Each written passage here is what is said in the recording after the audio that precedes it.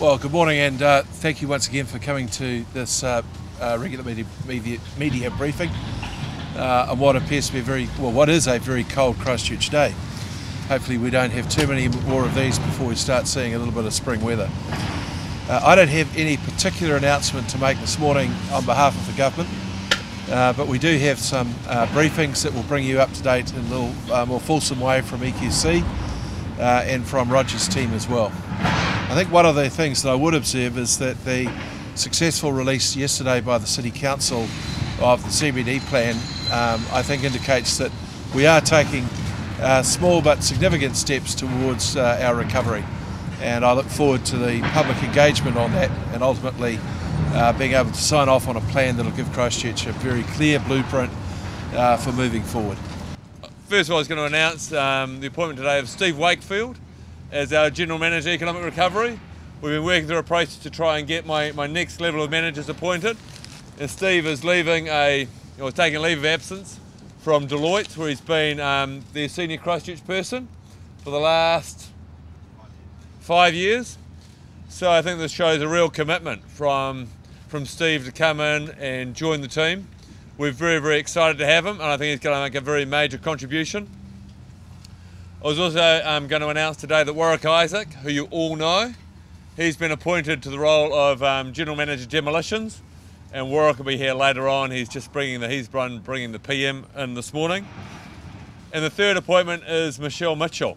Michelle, her permanent role was Regional Commissioner for MSD, and she's been on my team since the beginning.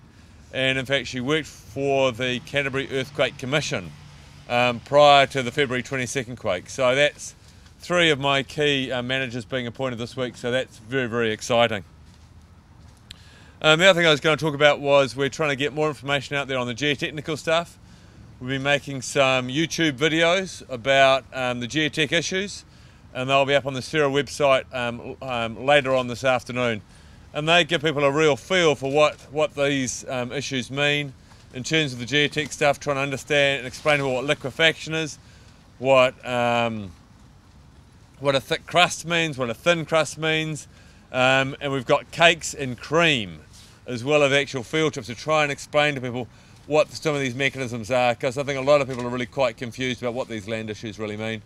So we're trying to get that communication in a form that people can understand, and then we're also keen to hear back from people about what are the other questions they want us to cover in these YouTube videos, because it's important they do understand these issues.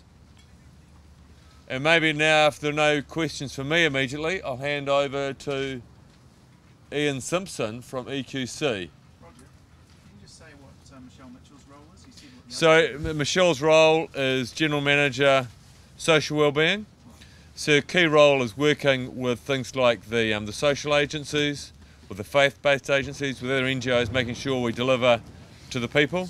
So example of the work she did after we announced the 5,000 red zone houses, she with her team, with all those faith-based organisations, the NGOs, we door knocked every single one of those houses within 2.5 days.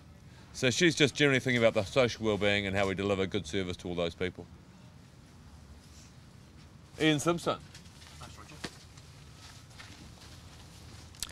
Morning. So EQC, we've received 385,000 claims to date, and if you break those down into the individual exposures of building, contents and land, that's 570,000 claims.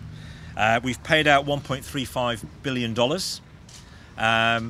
In terms of repair process, through the Fletcher's Group, we've managed the repair of the emergency repair of 22,000 homes. That's to keep them watertight, warm and secure. We've paid for another 30,000 repairs through our emergency repair process. Installed 10,000 heating devices. Focus now is completing the assessment process. So we've got 500 assessors in the field. They're split between the orange zones and the white zones. So we've got half the team in the orange zones, and we're on course to complete those assessments within the next couple of weeks. The other half of the assessment teams are in the green zone, assessing the damage there, so we can prime the Fletcher's rebuild program over the next few years. The other focus is, of course, on contents. We've got 128,000 contents claims that we need to close out before our target date of Christmas. Of those, we're still awaiting schedules of details of the claim for about 78,000 of those claims. So the priority now is to get outbound call, to call people to let them know we haven't got the details we need, and to make sure we get those details coming through. So the winter heat programme, we've installed 7,000 heat pumps, and we've installed around 3,000 log burners based on the request of the individual.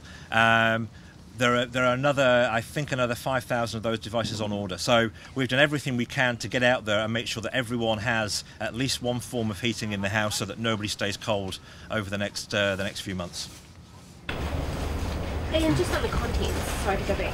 How many have been paid in the last month since Gail Kevin said that you're sort of ratcheting up the contents? We've paid 25,000 in total. I don't have the number just for the last month. The issue we have there is, so for example, last week we closed 1,300 contents claims, but that's after making 3,600 calls. So we have to call out to people and get them to send us the details, so we've got that conversion rate to get through. Sure. And the ones that have sent all their details and all their receipts and all their quotes and everything, and are you paying that? So in total we've had around 50,000 claims where we've got the details, and we've paid about half of those so far.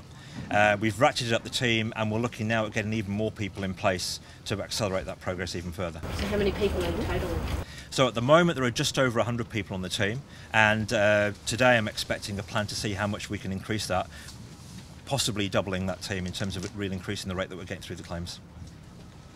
We're absolutely at the transition point now, so we're still receiving around 1,500 requests for emergency repairs every week, which, given we're so far beyond the date of even the June earthquake, that seems to be, it should be drawing to a close now. So we're working with Fletchers on the programme for the next 3 or 4 years, which will be the major rebuild. They've started, but the focus so far has been on the emergency repairs. We shouldn't forget the task we've now got is twice as big as the task we ran the tender process for.